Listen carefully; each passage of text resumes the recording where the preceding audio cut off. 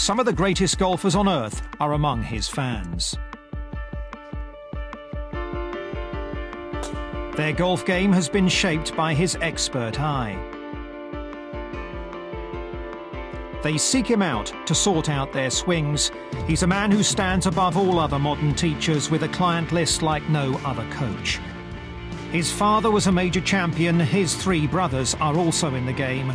From the first family of golf, Golfing World meets Butch Harmon. My father won the Masters in 1948. My brothers and I are all golf professionals. Golf has been in our blood for a long time.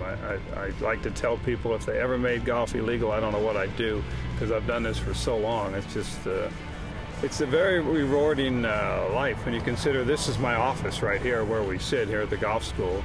We meet so many great people from all over the world, and you get to travel all over the world with this game. It's a pretty wonderful sport to be in.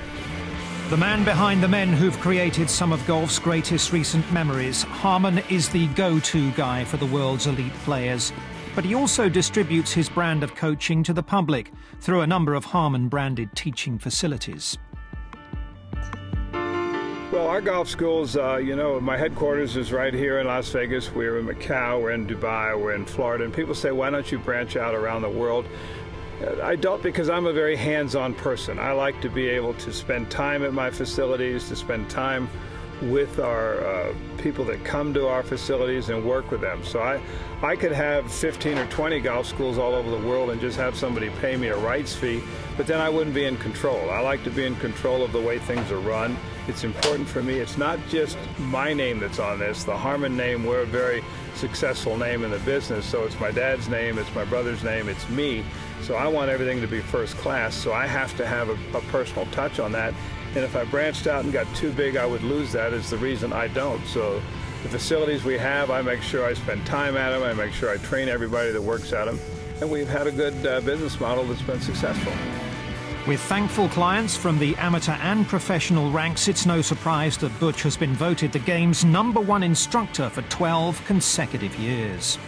It's a wonderful honor because it's voted on by my peers, by other teachers, so I'm very honored that that's gone on for 10, 11 years. I think it's just longevity of success. I think the fact that I'm not a person that believes in systems. I believe everyone's different, and I try and teach them all as individuals. I don't try and change what you do naturally. I just try and make you better at what you do.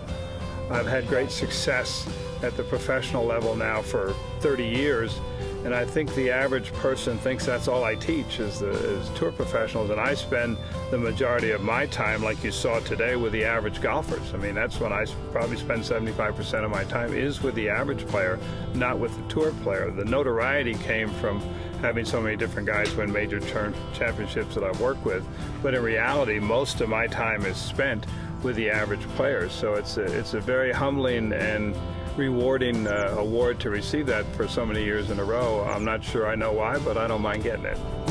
Harmon appears to have the Midas touch when it comes to teaching, and he's got some useful advice for the average golfer trying to improve their game.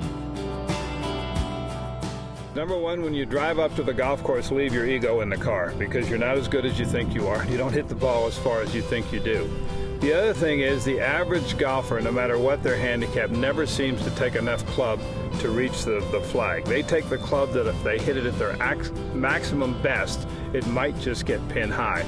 I always tell them if it's a 7-iron shot, take a 6-iron, swing smoother, you'll hit the ball better. So I think what's happened with the average player, because they hear this on TV all the time, is how far these young kids and pros hit the ball. They're all swinging as hard as they can in case they hit it, because they think that's going to give them more distance. When in reality, each one of us can only hit the ball so far. The key is to hit the ball solid every time on the right path and get the best out of your own ability.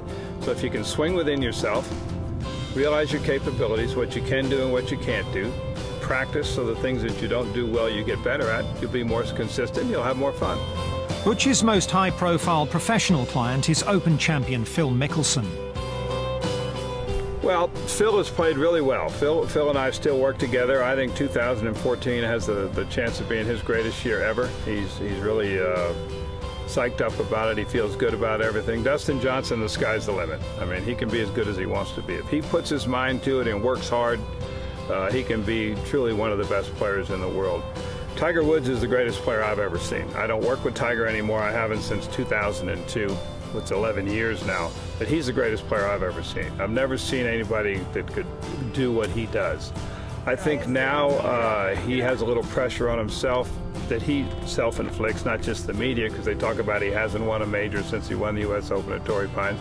And I think we can see him pushing a little when he gets to the majors, a little more so than when he plays in a regular tournament. But Tiger Woods is going to be fine. He's going to continue to win tons of tournaments. He will win more majors. I look at some of the younger guys, Gary Woodland, for example. I think he's going to be a heck of a player. He hits the ball so far. He's learned how to control it under the tutelage of my son Claude. His short game is getting better, which is great. Golf's in a great place. It's going to be fun to be around to watch these young kids and these old veterans keep playing better and better. In no hurry to hang up his spikes, Harmon is grateful to have had the life he's had and still loves what he does.